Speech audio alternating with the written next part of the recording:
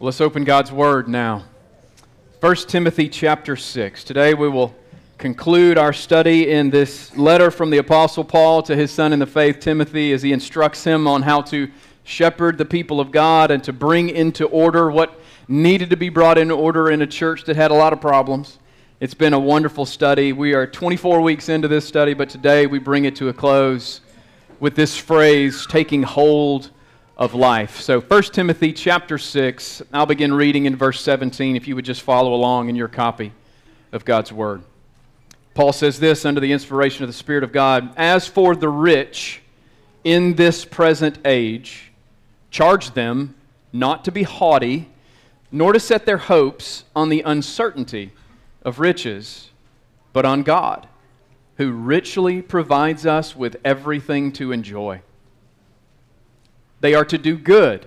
They are to be rich in good works, to be generous and ready to share, thus storing up treasure for themselves as a good foundation for the future, so that they may take hold of that which is truly life. O Timothy, guard the deposit entrusted to you. Avoid the irreverent babble and contradictions of what is falsely called knowledge, for by professing it some have swerved from the faith. Grace be with you." This is God's Word. Would you pray with me before we study it together? Father, I do thank you for your Word. I thank you for this gathering of your people to study your Word and to be moved and changed and to be impacted by it. So I pray that your Spirit would move among us. Apart from your Spirit moving in our midst, apart from your Spirit applying the truth of your Word to our hearts, we can walk from this place completely unchanged, completely unmoved by what we hear and what is said. And so, Lord, I pray that you would come and move among us and accomplish your purpose.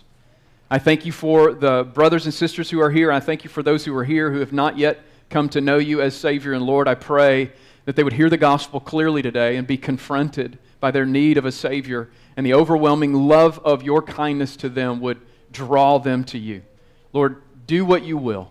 And use me, I pray, in Jesus' name. Amen.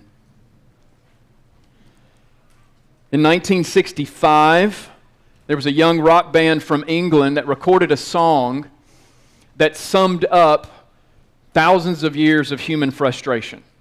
That band was the Rolling Stones, and the song was, "I Can't Get No Satisfaction."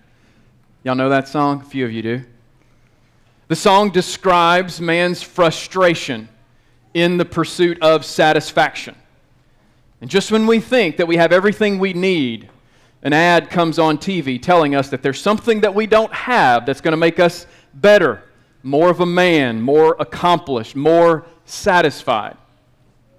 The song was written by Mick Jagger and Keith Richards, and they tapped into the frustration that no matter how much we have, and no matter how good we think life is in a particular moment, there's still this constant nagging reality that satisfaction is just beyond our reach. It goes like this: I can't get no satisfaction. I can't get no satisfaction. I try and I try and I try and I try, but I can't get no satisfaction. No, no, no. It's just not there. So whatever words you might use, satisfaction or happiness or fulfillment or the true meaning of life, no matter how you describe it, this longing is something that all of humanity shares. The single greatest longing in the human heart is to be satisfied. And we all seek it in different ways. We seek fulfillment in a career, perhaps, or we seek happiness in wealth, or we seek satisfaction in sexual pleasure or fame or power.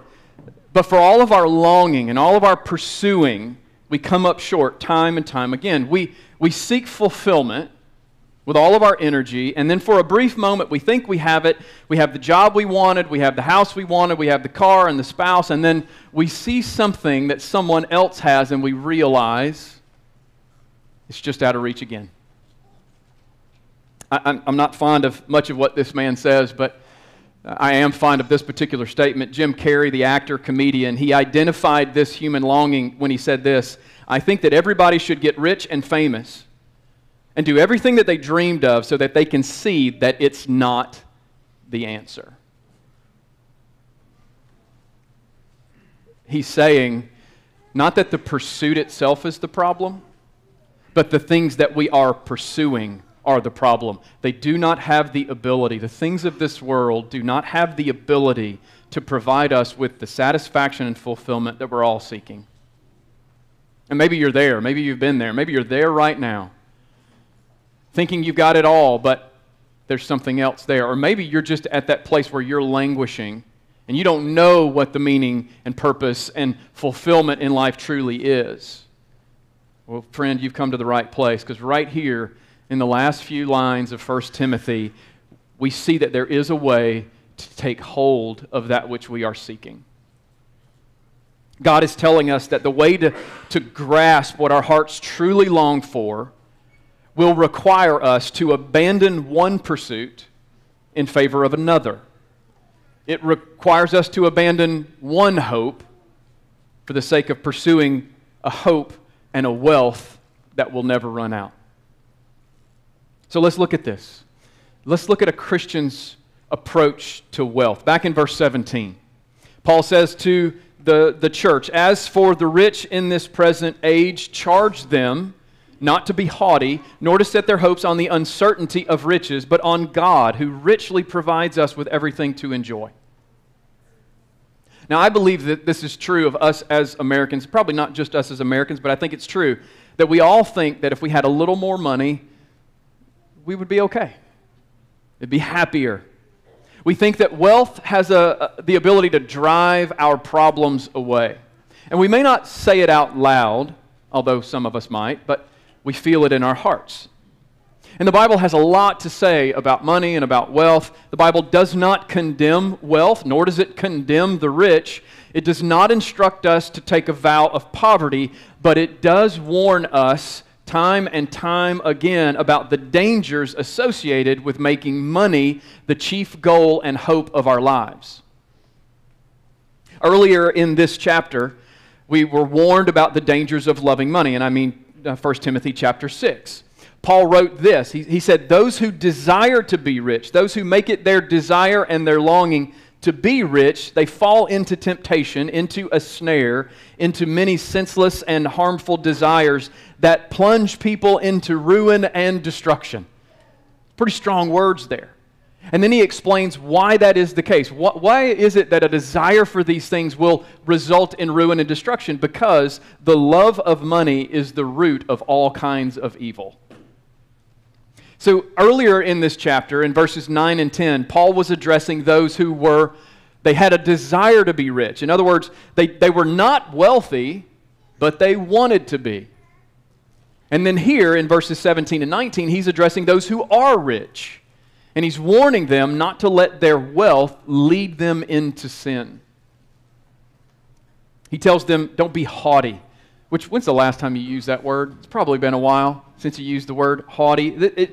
Haughty means a type of arrogance, a type of self-importance. This is one of the dangers of finding your identity in your wealth. It has a tendency to puff us up and put our hope in ourselves and have a high opinion of ourselves. It causes people who are wealthy to look down on those who are not wealthy. And maybe you've experienced this, maybe you haven't, but there's actually science to back this up. Research published in the Journal of Psychological Science has identified ways that wealth impacts our behavior in a negative sense. According to the research conducted, and I won't give you all of it, but here are 5 things that it says happens to those who are wealthy, or tends to happen to those who are wealthy. Number 1, people with more money tend to be less compassionate toward others, especially those less fortunate. Number 2, wealth clouds moral judgment because the decisions that help to gain wealth are often void of moral constraints. Number 3, wealth is often linked with addiction because money gives greater access to more socially acceptable drugs, and the stress associated with pursuing wealth causes people to seek comfort in addictive outlets. Money itself can also become addictive. That's number 4, because the pursuit of wealth can itself become a compulsive behavior. And then number 5, wealthy children are by far more troubled with anxiety, depression, substance abuse, eating disorders, and other troubles because of the expectation that they are to excel at everything. So, the desire to be rich and that idea that it's going to solve all your problems, guess what? It doesn't. It creates a whole new host of problems. Rather than eliminating our problems, wealth has a way of increasing our problems, right? But from a sin perspective, Paul says that wealthy people are tempted to be arrogant toward others. This is pride, plain and simple. Being wealthy and powerful can breed a huge sense of self-importance. That's one of the dangers of wealth. And we've experienced that at some level. How many videos have you seen where some rich or socially powerful person has been pulled over by the police, and the first thing out of their mouth is, "Do you know who I am? Do you know how important I am?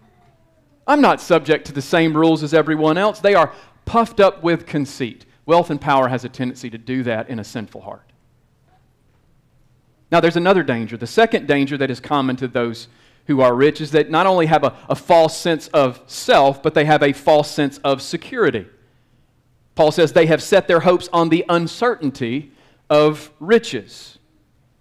And Paul's taking this straight from the Lord Jesus. Jesus taught that wealth is uncertain because it is subject to moth and rust and thieves. Right? We could add to that list of moth, rust, and thieves inflationary government spending, market instability, soaring gas prices. I saw a meme yesterday my wife showed me. It was the most expensive vehicle in America right now is a shopping cart in a grocery store. You think you've got more wealth, and then it just keeps going out the door. How many investors have gone to bed with money in the bank and woken up with virtually nothing? When we put our hope and trust in something that can so easily be taken away from us, we have banked our future on something out of our control. And yet we do it. And Paul is telling us here that the answer is not to find some other thing to put our hope in, but to put our hope in a person. Not in wealth, but in God Himself. He says, "Do not set your hopes on the uncertainty of riches, but on God, who richly provides us with everything to enjoy." Going back to the introduction, there is nothing in creation that can ultimately satisfy the need of our soul. Only our Creator can do this. That's the point. And the Creator is generous. Our God is generous and merciful. He announces Himself in the book of Exodus, and He tells us who He is. He says, "I am merciful and gracious and abounding in steadfast love toward those who love me." And He wants us, according to this, and all that we've seen in Scripture, He wants us to enjoy the gifts of creation that He has given to us. But He alone is able to meet the deepest need of our souls. He alone. The dangers of wealth are false pride and false security. And I don't know if you noticed this, but these things can cause us to violate the two basic principles of the faith. It can cause us to love money more than we love God, and it can cause us to look down on our neighbors rather than to love them. And Christ says, no, these are the greatest commandments, to love God and love your neighbor. And wealth takes over, corrupts both of those. But there is a type of wealth that we should be pursuing. In verse 18, look at that text. They are to do good. In other words, those who are wealthy are not to put their hopes in the Lord, but to put their hopes, not to put their hopes in wealth, but in the Lord. And the reaction or response is that we are to do good and to be rich in good works, to be generous, ready to share. And by doing so, we're storing up treasures for ourselves as a good foundation for the future, so that we may take hold of that which is truly life. So instead of pursuing one type of wealth, we are to pursue another type of wealth. There's a shift there. And Paul uses the same word multiple times here. He uses the word rich or riches, and I'll state it for you. He says that those who are rich in this present world should not put their hope in the uncertainty of worldly riches, but all believers should put our hope in God, who richly provides us with what we need, and this leads us to be rich in good works. So there's this big, massive play on words here. And he wants us to shift our focus from the riches of this world to the riches of the world that is to come. That's how we should approach wealth as the people of God. We should use our resources, of which God has been abundantly generous to us. We should use our resources to be generous to others. Generous with our finances, generous with our time, generous with whatever we have. We should be generous in our support of our brothers and sisters, our family as a church. We should be generous in the support of the work of the gospel. We should be rich in good works, which shows that we value the work of the gospel more than we value the work that puts money in our bank accounts. We should be generous, ready to share with those around us that have needs. And in all of this, what we're doing is we are imitating our Heavenly Father, who is rich beyond imagination. And yet, He richly provides us with everything we need. But that's not all that we see in this text. Not only do we see an approach to wealth as Christians, but we also see how we can take hold of life. Look back at verse 19.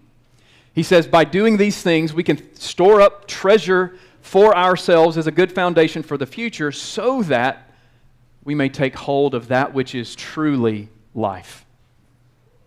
The picture there is you've got this understanding of this being the meaning of life, this being the good stuff that life has to offer, but there is a life that is more truly life, and that's what we should be pursuing. Not the temporal, but the spiritual and eternal. Okay, maybe you've heard this. You often hear that as Americans, we are the wealthiest nation in the world. You heard this statement? Well, there's actually numbers to back this up as well. The average U.S. family, and again, this is a large average, but the average U.S. family has a net worth of $176,000, while the next nation on the list, Switzerland, has an average family net worth of $128,000. U.S. families have, on average, an annual disposable income of $44,000 per year. Now, maybe that's not you. Again, this is an average. And that average of $44,000 worth of disposable income every year is far above the next few countries on the list. We earn more money on average and have more disposable income on average than any other country on the planet. And so, in a very real sense, we are all wealthy by biblical standards, by world's standards. But here's the question: how do we use that money? What percentage of money do we spend on increasing our lifestyle rather than giving to others or supporting gospel work? Right? If we're supposed to be not investing in that which moth, rust, and thieves can take, but investing in a wealth that is stored up in heaven, that's a good question for us to ask. How much of our wealth do we spend on increasing our lifestyle rather than on giving to support others or the work of the gospel? Have you ever heard of a man by the name of George Mueller? I know some of you have.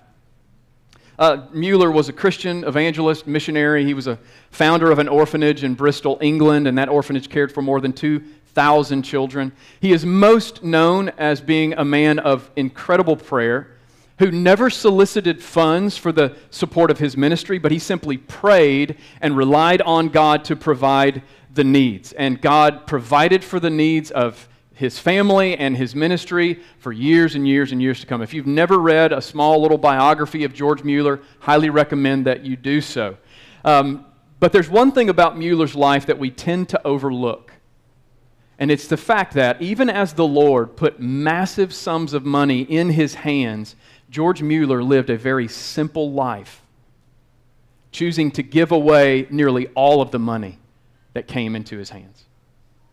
Here's some statistics. In 1874, Mueller received 3,100 pounds in donations, but he and his family only used 250 pounds for themselves. He lived on 8% of what he received and gave the remaining 92% away to support orphans and missionaries. And this is just an example, right? This is just one way that an individual chose to invest in the treasure of heaven rather than the treasure of earth. To put that in today's money, if the 250 pounds were equivalent to, let's say, $25,000, then Mueller would have received in that year alone $310,000, but he gave away $285,000 and he lived on $25,000. From 1870 on, George Mueller personally fully supported 20 missionaries with the China Inland Mission, and over the years from 1831 to 1885, he gave away roughly 86% of his income to the Lord's work. I just want you to rest on that for a minute, because that convicted me as I'm reading it and thinking about it. This man trusted God. He used his wealth to store up treasure in heaven. And in a very real sense, he had come to understand what it meant to truly take hold of that which is life. The American instinct tells us that when our income increases, our standard of living should increase.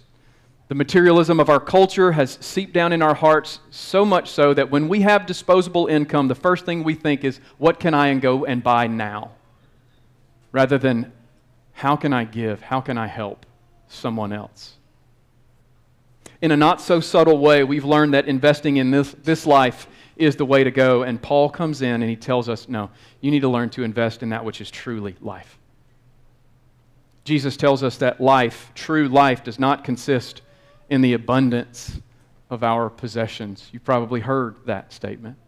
He said this right before he told a parable about a rich fool who had a lot of money come his way, and then he invested in just storing up everything he could so that he could sit back and live the rest of his life in peace and rest. His goal was to lay up treasure on this earth, and Jesus called him a fool because his soul was required of him. So what is more valuable? To be rich in this present life or to be rich in the age to come? That's what Paul is teaching us here. Taking hold of that which is truly life is to invest our money, our time, our energy, and our lives in the kingdom. It's to give our lives for the work of the gospel and to use our resources to win souls for Christ. And just in case you're there wondering, all right, Pastor, when are you going to pass the plate? There's no campaign here. I'm not campaigning for money. This is God's word. We're not asking for anything. I'm calling all of us, myself included, to be faithful.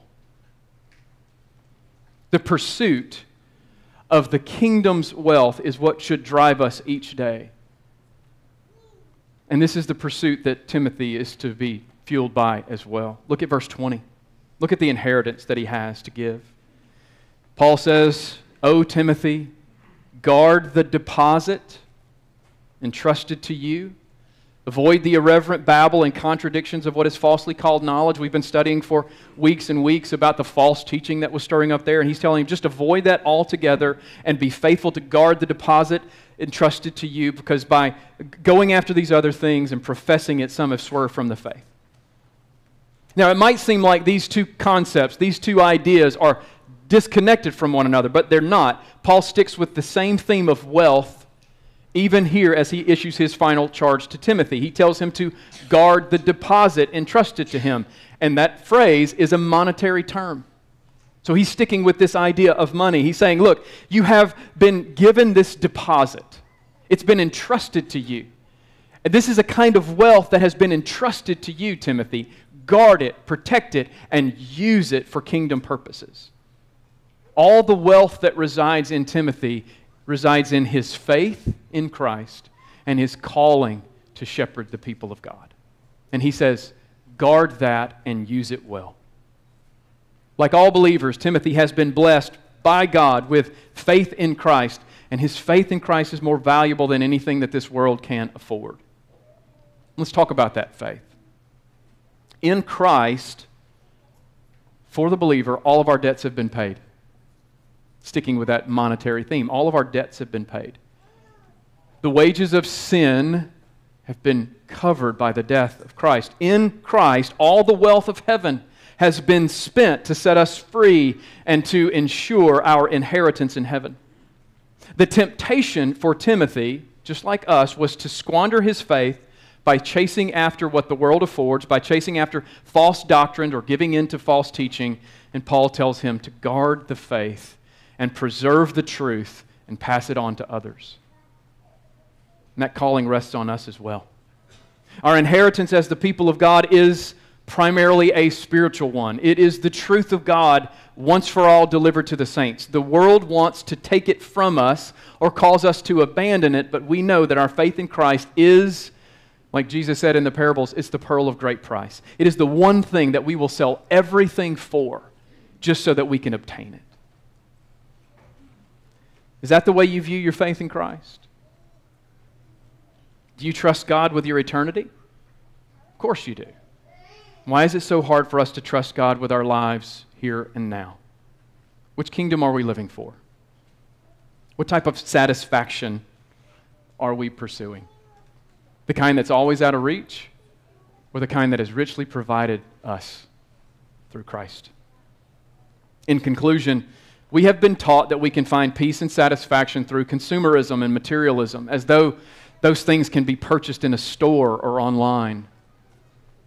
We seek fulfillment in every cause under the sun. We seek purpose in philosophies that don't even make sense, and I'm talking about modern philosophies. Our culture has pushed the boundaries on sexual freedom to absurd places and demand universal affirmation, thinking that acceptance will bring satisfaction and fulfillment, but it won't. The things of this world can't satisfy you because they weren't made to. Have you ever wondered why the most pleasurable experiences in life only leave you longing for more? We don't eat the greatest steak of our lives and then say, I never want steak again. We just want to go back as soon as we can. That's the way it works here. True satisfaction, think about this. True satisfaction would be finding something so good and so pleasurable and so fulfilling that the longing in your heart for it would be completely quenched forever. But everything we experience in this life, even the best things that we experience in this life, they just leave us longing for more. I don't quote him often, but C.S. Lewis got it right when he said this: if I find in myself desires which nothing in this world can satisfy, the only logical explanation is that I was made for another world. The satisfaction that you are seeking, that we are all seeking, is not found in a philosophy or an Amazon wish list. It's not found in the pursuit of pleasure or power or money. The satisfaction that all of humanity is seeking is found in Christ alone.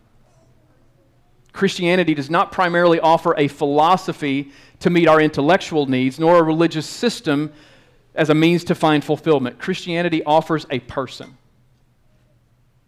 Son of God and the Savior of His people, Jesus Christ.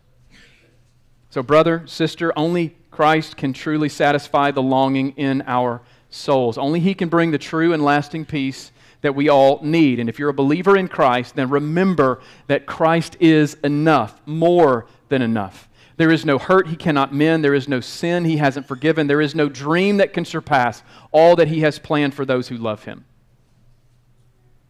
And if you're an unbeliever, I'm going to use a weird illustration here. I want to urge you to get off the treadmill and rest. Our pursuit of fulfillment and satisfaction in this world is like running on a treadmill. All right, you know what it's like to run on a treadmill. You get on, you get your heart rate up, you get really sweaty, you're exhausted by the end, but when you step down, you haven't gone anywhere. You're in the same place that you started. You've just been running in place. And pursuing satisfaction in the things of the world is just like that. A lot of effort, a lot of sweat, a lot of worry, a lot of anxiety, and at the end of that pursuit, you find yourself in the same exact spot. Are you fed up with pursuing what the world tells you will bring you satisfaction, but only leaves you empty-handed at the end? If you are, then good, because that is the precondition needed to seek the one who can truly satisfy. A person has to be thoroughly disgusted with the way things are to find the motivation to set out on the Christian way. As long as we think the next election might eliminate crime and establish justice, or another scientific breakthrough might save the environment, or another pay raise might push us over the edge of anxiety into a life of tranquility, we are not likely to pursue a life of faith. A person has got to get fed up with the ways of the world before he or before she acquires an appetite for the world of grace. And that's not my words, that's from Eugene Peterson. So, stop striving to fill your soul with things that can't satisfy. And instead, turn to the only one who can fill the longing and satisfy the desires and bring you true and lasting peace. Let me pray for us. Father, I thank you for your word that comforts us, but also confronts us. And more often than not, we need to be confronted by the false hopes we've set our hearts on, or the false pursuits that consume our days. But Lord, let us find our hope and joy and peace in you and what you've done for us and what you've provided for us. And let that not just be a once-for-all thing, but let that satisfaction motivate us and cause us to not cling to the things of this world, but to use them as resources for the gospel. To use them to be a blessing to others. Let us be conduits of your blessing, and let those blessings flow through us to the benefit of others. Help us to be kingdom-minded so that we can really, truly grasp the life that you have for your people. Father, would you do this in our hearts? Would you do this in our midst? Would you accomplish this and all of your purposes through the preaching of your word, I pray. In Jesus' name, amen. Amen. Please stand as we sing.